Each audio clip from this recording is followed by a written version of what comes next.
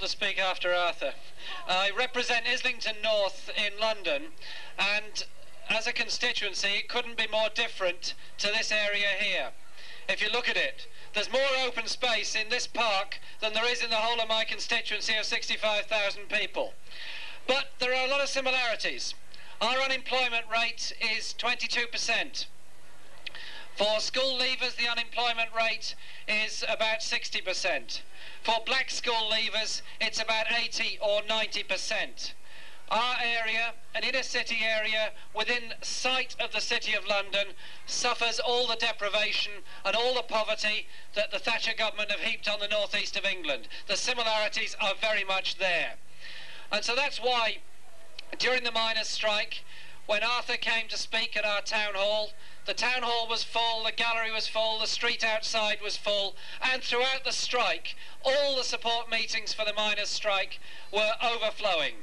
And that is why our support groups were able, the National Police Force, to try and break that strike. The media were mobilised in a way that they've only been mobilised in 1926 and the Second World War to try to vilify Arthur and the other leaders of the NUM and to destroy that union and to divide the labour movement. And there's something ironic that this huge TV mast here overlooking this village does not carry to the viewers of the rest of this country the sense of community and value that the miners' strike brought to the mining communities and the whole of the industrial working class. That is a job for us in the future. But I think what you've also got to recognise, and I'm sure you do, that the systematic erosion of the authority of trade unions since 1979 has been as a deliberate act as policy as creating mass unemployment, because they know that by creating mass unemployment, harnessing and shackling trade unions, finding trade union leaders and taking the funds away, they've got carte blanche for the multinationals of the likes of Rupert Murdoch to come in and destroy industries and destroy jobs, because that is what the trade union laws are all about. And when they refused to give financial support to the mining industry, to defend the mining industry, it was because they preferred nuclear power and all the state power that goes with nuclear power, never mind the danger. It was because they wanted to smash the NUM, and they've shown their true colours now by being prepared to give £23 million to a multinational corporation that's hardly paid a penny in tax in the past few years, yet to destroy the mining industry. And they call it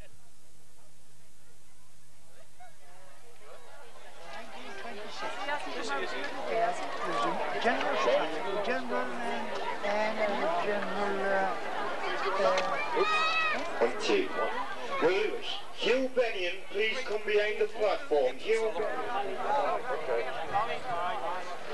Mr. Ferguson.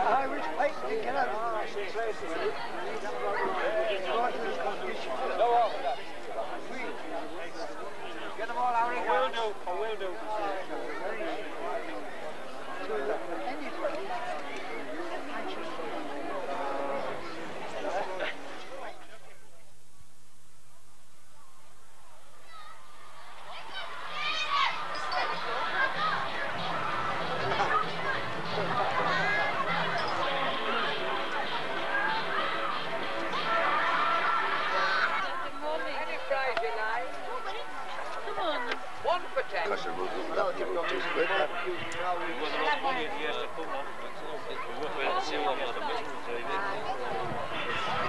No, from your stuff.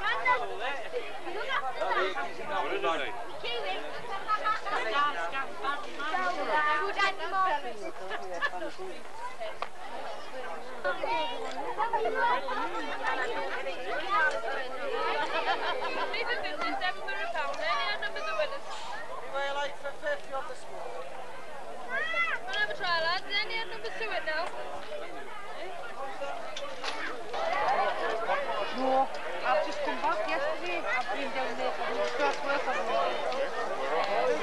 the reserve system for you.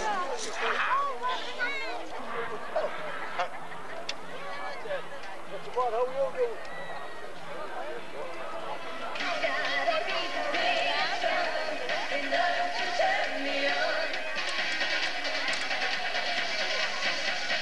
I'm tired of taking the lead.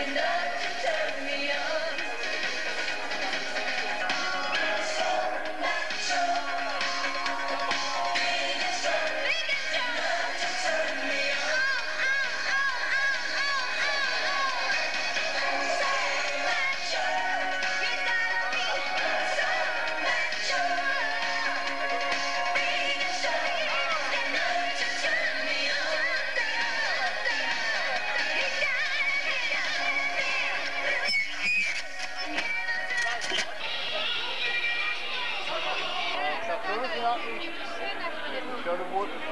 wouldn't know. Not my take.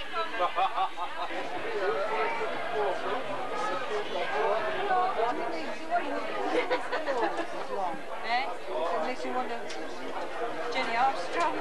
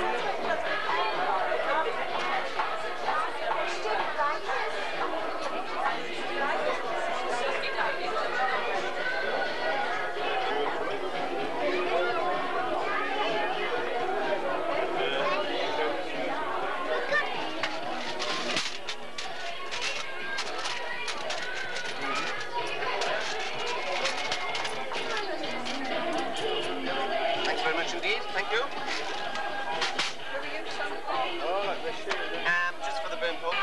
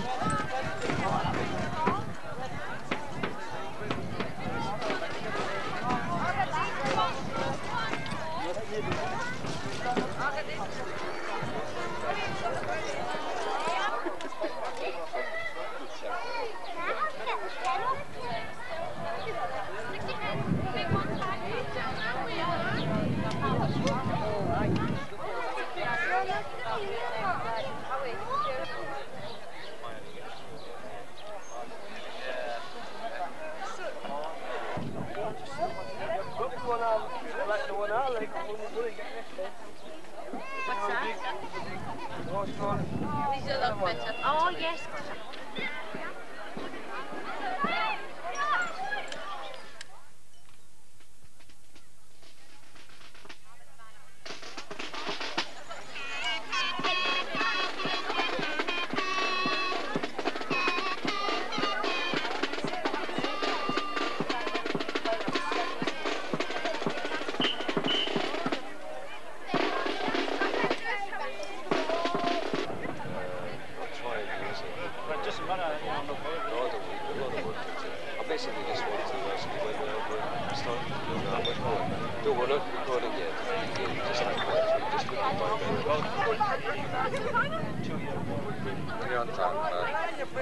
John, when was the idea born and how much gone into producing this past week on telly in particular?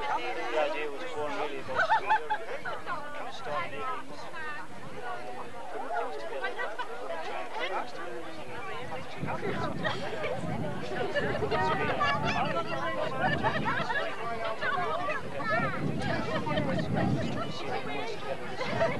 What has it done for the community?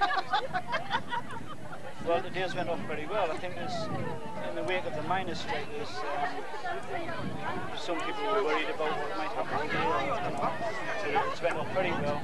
And I think the community in Burnhope should be open.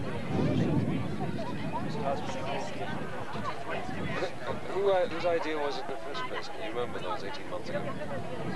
It was a couple of people actually, Alan and myself, and one or two others, that we realised that Gala had taken place here in 1926, and it just happened that this year is the 60th anniversary of Gala, so it's an ideal time to commemorate. At best, how often do you think it could be repeated?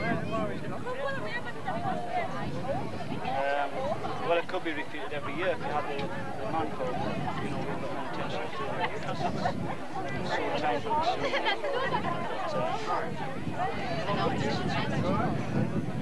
Possibly every 10 years.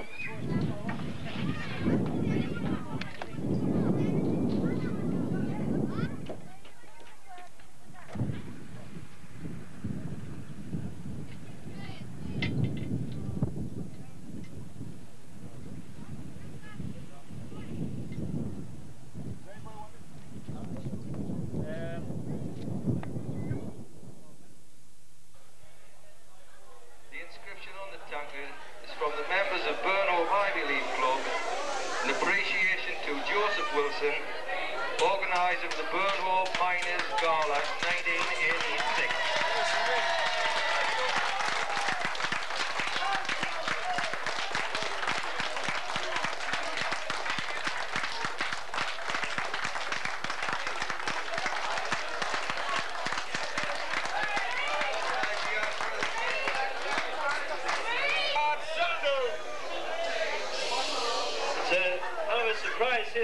It's that much of a surprise I've just organised it. John Pickford asked us to come in here and organise a presentation, so I did. Then he said bring the fella in with the camera, so I did. And I'm here. That's it.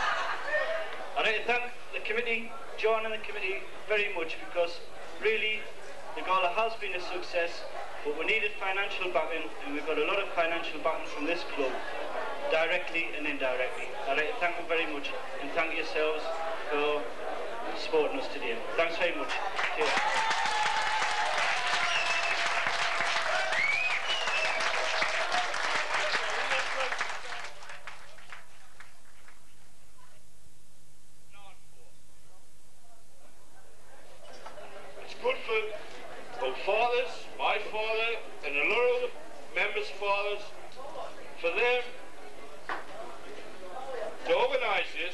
people that organised this event today to organise this event in 1926. And all congratulations to them. Fair enough, they could be dead, gone, you know. I can see I'm the world's best speaker, but I'll talk quicker. The organising committee of this event today, to me, has done the village really proud. Without that, 60 years would have gone by and nobody would have not known about it. Until one or two or half a dozen people in the village is dug in the bukes, rake one or two things up and say, right, Burnhope, 1926, we held the darn big meet there. And to me, that was summit. And we've held the darn big meet today. Now I'd like to say this, get on mind. Now what, honestly, I would like to say this, maybe it's not next year, another 5 year, another 10 year. Now I hope these people, what's organised this, is round about, or knocking about, not pushing daisies up or looking up from heaven above, is here to organise this for the next 10 years. Thank you very much. Mr. Alwyn Faber.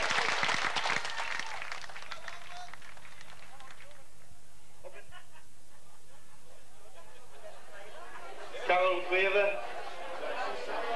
Jean Halliday. Get that cat off! Get your t-shirt on! And my t-shirt on.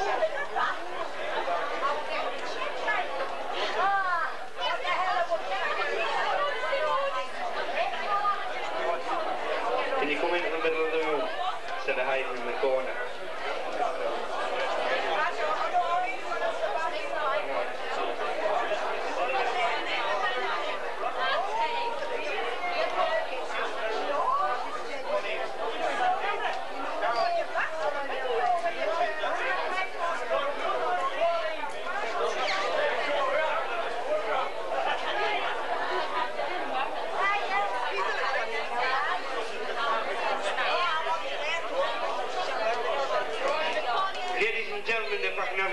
For one moment.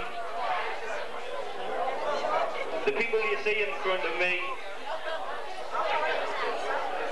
are the people that made this day happen. I would like to call on Mr. Joseph Wilson once again, the Gala Secretary. I think he's going to speak on behalf of the committee. He said he was anyway. Joseph.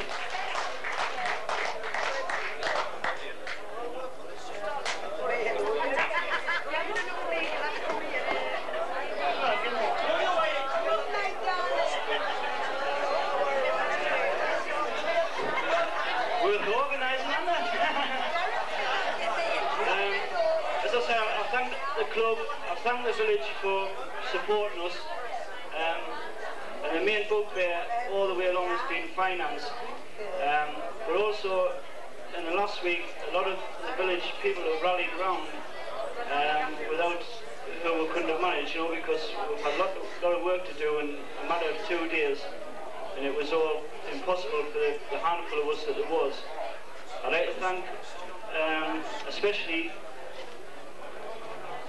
Albert Ewison, Ronnie Ewison, John Williams, and Harry Barron. Apart from the people that have been helping us all through the time. These lads have given up the holidays to help us in the last few days. I thank them very much. I'd like to see the Gala go on every year, but if anybody wants to organise it, I'll give you the papers. So I'll let you get on with the entertainment, because I want to get back to some serious drinking now. I've spent 18 months organising the Gala, so that's it. Right, so enjoy yourselves anyway. Ladies and gentlemen, the committee for the Burnhope Gala Jubilee.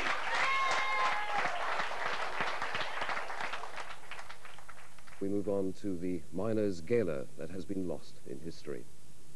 The records show there was no Durham Miners' Gala in the year 1926. Yet there was a gala that year, some 8 miles from the city of Durham, at the hilltop village of Burnhope. Burnhope found itself in the national limelight as thousands of miners converged on the village in the year of the general strike to keep faith with a cherished tradition. Last week, Burnhope celebrated the Diamond Jubilee of that gala, celebrations which came to a nostalgic head yesterday. A cemetery at Tanfield and Derwentsside in the early hours of Saturday morning, and a suitably nostalgic beginning to the final day of the celebrations. Miners' leaders unveiled a memorial to the man who became known as the Pitman's poet, Tommy Armstrong, and folk singer Tommy Gofellon was on hand to pay his own tribute. Now if you're inclined to hear a song, I'll sing a verse or two, and when I's done, you're gallant to say that every word is true. The miners of South Meadhamsley, they never will forget for Isaac and his tyranny and how they had been tret. For in the midst of danger, these hardy sons did toil, for to earn their daily bread so far beneath the soil. To make an honest livelihood each miner did contrive, but ye shall hear how they were served in 1985. Those who are students of Armstrong's work now hope this kind of event will signal the birth of much wider recognition for their hero. He would write songs and sell them for coppers and to aid strikes and evictions and all such as that. And what kind of lifestyle did he have himself in those days that you know of? Well, he's supposed to have been a very heavy drinker, so he probably made a few coppers to buy himself a pint or two. There's a story about him, the Red Rope Public Houses, which is not too far off here. He had a writing competition with a man from Newcastle called Maguire, and the song that came out of that competition was the Row Between the Cages, which Bert Lloyd described as an isolated masterpiece as far as mining songs go. When you analyse these songs, you begin to get a picture of what was going on in the county. And I think it's so important, this, it should be introduced into schools the same as other countries, in particular the United States, where they've got folklore departments in virtually every university. And it would be to the benefit of the intellectual development of young people if they were to have the same in this country, because there's so much folklore, in particular in this county, because this was the most important coalfield in the world at this time. To try to understand the dramatic change at the Burnhope of yesteryear, which this gala was celebrating, consider part of a 19th century report from the Durham County Local History Society. It read, "Where formerly there was not a single hut of a shepherd, the lofty steam engines of a colliery now stand their columns of smoke into the sky, and in the vicinity a town is called, as if by enchantment, into immediate existence." And there were those present yesterday who contributed greatly to such history. The only living member, for example, of the 1926 Gala Committee. They came from Chopwell, and they walked from Dunstan. And where was there? No cars, of course. There's one car, only one car in the whole, and that car, A.J. Cook was in the front, now we're sitting right beside him. And poor Joe, his throat was going, you know, he had a cancer in the throat. And he turned to me, and he said to me, "Be careful with me, lad, be careful." And he told me then that about his throat. A.J. Cook was a name which commanded constant respect, but it was the enormity of the crowd on that day in the 20s which lived longest in the memory of even those who were merely children on that historic occasion. A boy of 11. What memories do you have of it?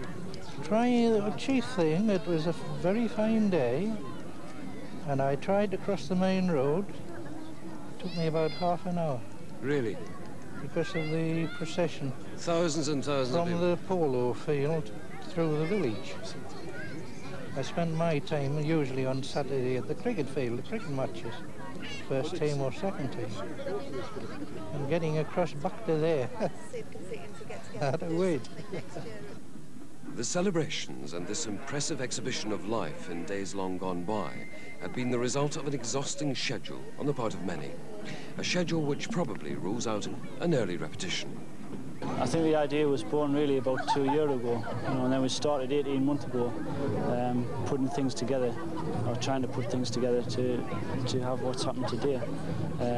It's been a matter of sort of 2 meetings a week, and people getting together in the village twice a week to organise it, So there's a lot of work went into it. It's not a thing that could be repeated every year because we just haven't got the facilities or the manpower to do what we've done. It's took us 18 months to get to this stage. I'm glad I've lived till the day. I'm 92 and I'm glad I've lived to see this day. But the miners of South Meadowsley, they're gunning to make some stew. They're gunning to boil fat postic and his dirty candy crew. The master should have naught but soup as long as they're alive, in memory of the dirty tricks in 1885. Then Commander Postic, he give the word and they started with the work. And though they were done at 5 o'clock, they dursn't stop till dark. And when they had done all they could and finished for the day, the bobbies guarded Postic and his dirty dogs away. Isaac was a tyrant and the owners were the same. For the turnout of the strike, the war they meant to blame. Neither them nor Postic need expect they'll ever thrive for what they did to Dipton men in 1885. But the miners of South Meadowsley, they're gunning to make some stew. They're gunning to boil fat Postic and his dirty candy crew. The master should have naught but soup as long as they're alive, in memory of the dirty tricks in 1885. And a great day for everyone who brought that piece of history back to life.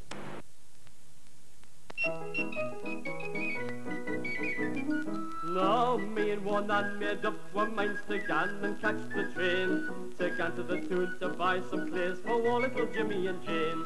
But when we got to Rowland's Gill, the morning train was gone. There wasn't any more to gan that day till 20 minutes to 1.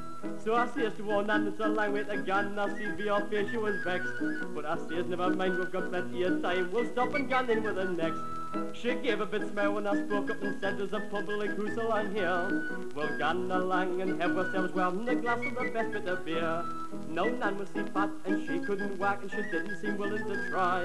When I think of the trouble I'd with her that day, felt like I could burst out and cry. And it's A1 and he's a mazer and a mazer she'll remain. As long as I live I'll never forget the day we lost the train. So away we went to the public house, and when we got to the door, she says we'll go to the parlour in, 'cause I've never been in there before. So away we went and took our seats in the floor. I rang the bell, I asked her what she was going to have. She says the same as they sell. So I carved 2 gills of the best bit of beer and she paid for them when they come in. But after she'd swallowed 3 parts of her gill, she says, Bob man, I'd rather have gin. So I carved her a glass of the best Hollands gin. She gobbled it up the first try. I says one and is as good as a man. She says, Bob man, I felt very dry. So I carved for another that went the same way. I says, that'll settle the thirst. She says, if I do and I'm no better new than I was when I swallowed me first. And it's A1 and he's a mazer, and the mazer she'll remain. As long as I live, I'll never forget the day we lost the train. She sat and she drank till she got tired. She says, Bob man, I feel very queer. Where I says, dudes had 9 glasses of gin to my 3 gills of beer. She loused her hat and then a shawl and tossed them on the floor. I thought she was gonna get rang in her mind, so I sat myself close to the door. She says, give us order, I'll sing you a song. I sat and I glowered at her. I thought she was joking, for I'd never heard one Annie sing any afore. She gave us a touch of the row in the gutter. She pleased everyone that was there. There was nobody in but one Annie and me, and I laughed when my belly was sore. She tried to stand up to sing the cat pie. She fell down and made such a clatter. She smashed 4 chairs and the landlord come in. Says, what the hell's the matter? He says to me, is this your wife and where do ye belong? I says it is, and she's trying a fit and she's trying to sing a bit song. He flung his arms around her waist and he hurled her on the floor.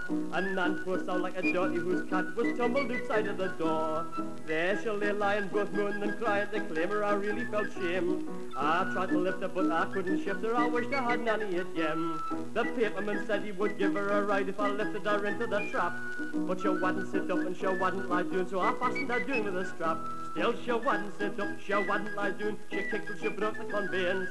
She lost a new basket, her hat and her shawl. That woman flew losing the train. And it's A1 and it's a maze, and a maze she'll remain. As long as I live, I'll never forget the day we're lost.